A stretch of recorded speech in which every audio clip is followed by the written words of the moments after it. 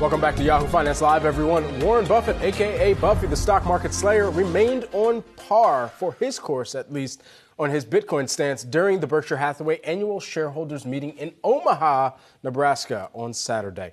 Here with more, we've got Yahoo Finance's David Hollerith. David, between Warren Buffett and Charlie Munger, we've heard Bitcoin called rat poison squared and disgusting, respectively, I believe. And the tenor continued over the weekend. So how is the cryptocurrency world reacting? That's right. I think, Brad, at this point, it is par for the course. The Oracle of Omaha, he said he would not buy all the Bitcoin in the world, but if it would not be worth $25. And I think added to that, the reactions from the cryptocurrency investor class, at least, over social media, was pretty apparent in that, it's what they expected. Yet it still hurts. It hasn't hurt the price too much. Bitcoin has been ticking up a little bit over the past day. It's fallen down a little bit over the weekend. But I'll add to a little bit more explanation to what Buffett said. He sort of gave more of it, more detail to why he, could find or finds Bitcoin rat poison squared. And what he added essentially was that Buffett got back down to the fact that Bitcoin still doesn't really have a fundamental value or a way for analysts to fit its valuation based on something like a stock which has cash flows, obviously. So he got into the idea basically of a productive versus unproductive asset, sort of saying that it's hard to classify something as having any value if you're not actually getting any money out of it outside of what other people will pay for it. This has been for a long time the fundamental criticism, I think you would say, of Bitcoin.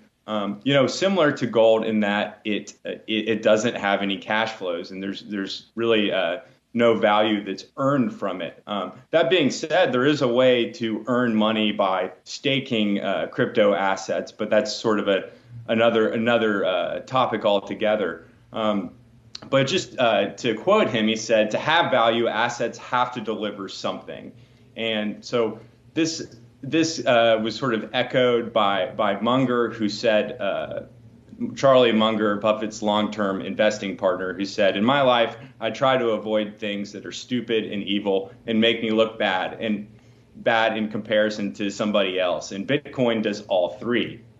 Munger also added that Bitcoin is evil because it undermines the U.S. Federal Reserve System. Now, power players more on the Silicon Valley side of the financial world, Mark Andreessen and Elon Musk, both tweeted reactions.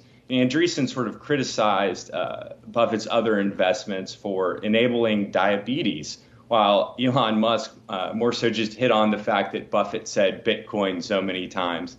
I don't think there's a lot of content to this, more so than just the thesis that a lot of people, a lot of larger players in the technology sector disagree with Warren. Yeah, we're going to continue to see what Warren perhaps does or doesn't say about Bitcoin to this point in time. But we do know in the world of cryptocurrency elsewhere, there was also this Ethereum network crash, we should say, and this was prompted by a Bored Ape metaverse kind of launch that took place. And so what more can you tell us about that? Because as I understand it, it wasn't the price of Ethereum that crashed. It was the actual consensus model. Break this down for us. That's right, Brad. So also on Saturday around 9 p.m., the Bored Ape Yacht Club creator Yuga Labs opened a virtual land sale for their previously announced metaverse called Otherside. So the deeds, which were issued as NFTs for the land sale, are called Other Deeds, and about 55,000 parcels of virtual land, these other deeds, were issued as or listed as NFTs and sold on Saturday night on NFT marketplaces such as OpenSea.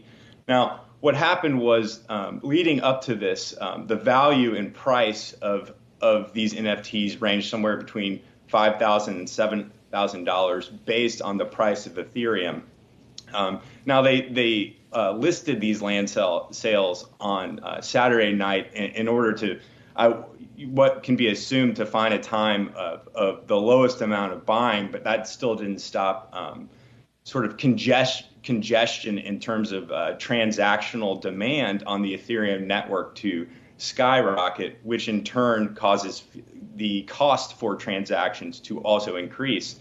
In this case, investors paid anywhere from $5,000 to $6,000 on NFT transaction fees across Ethereum. So what you had essentially were investors paying just as much for the transaction costs as they were for these metaverse parcels of land. Now, the temporary crash of the Ethereum network, it was more so what had happened is that it just slowed down how much transactions could be processed on Ethereum. Now, it's not anything that has halted the blockchain permanently, but we have seen ApeCoin, which is sort of the cryptocurrency related to this other side metaverse. It rose a lot leading up to the land issuance. And since then, ApeCoin has fallen by more than 40% as of this morning and now hangs at $15 per coin. Yeah, 24% lower for ApeCoin over the past 2 days in aggregate there. Yahoo Finance's David Hollerith breaking down all things crypto and that space over the weekend. David, appreciate the breakdown there.